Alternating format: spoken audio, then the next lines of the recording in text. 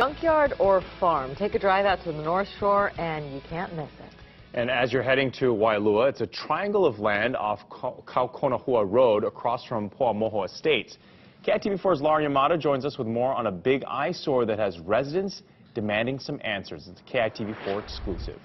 I'm a pilot. I overflew the area, and there's boats, cars, vans, engine blocks, loads of tires, all kinds of junk back there. Down the winding road through the trees, a different kind of scene has cropped up recently, triggering a slew of complaints over the unsightly new addition. It's not a farm. It's clearly a junkyard, and it's growing every day. I saw him bringing a load of tires in. It's been a mixed response from the city, first issuing a violation for derelict vehicles and litter in January, but then granting a permit for grading in February. The city says it's not sure and still checking, but it appears the mainland landowner leased the land to this man. I just moved in. I'm one guy. Who calls himself Santa, taking us behind the wall of junk and into his pot of ideas. This will act as a planter. This is a hay baler.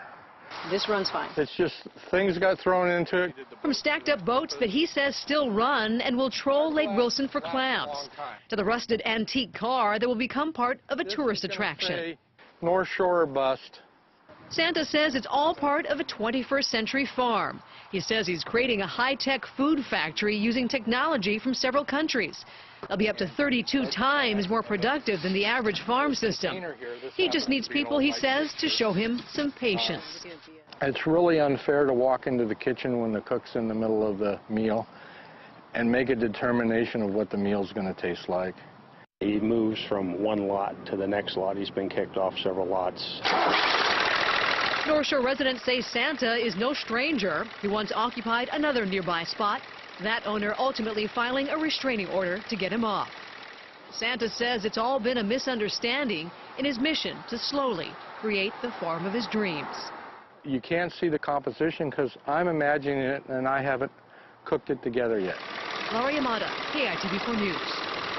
And Santa, whose real name is David Cromer, claims that workers on the property next to him illegally cut down the tall grass close to the road, exposing more of his stuff and belongings. He says that he'll move some of it away from the road within the next couple of weeks. And as expected, you could see horses and other animals in the next few months, he says. He says that he plans to have his high-tech farm / tourist attraction up and running within a year.